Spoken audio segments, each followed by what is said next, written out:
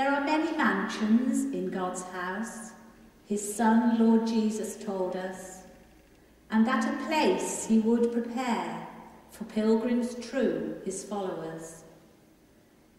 Many mansions in Father's house are not homes of earthly measure, but states of loving divine growth, in accord with spirit treasure.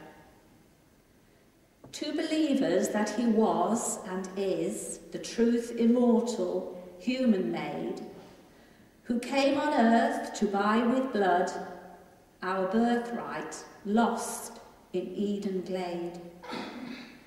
Not of this world, did Jesus say, nor we who follow and believe a place he promised to prepare, in house for givers to receive. A beautiful poem for a beautiful, beautiful person.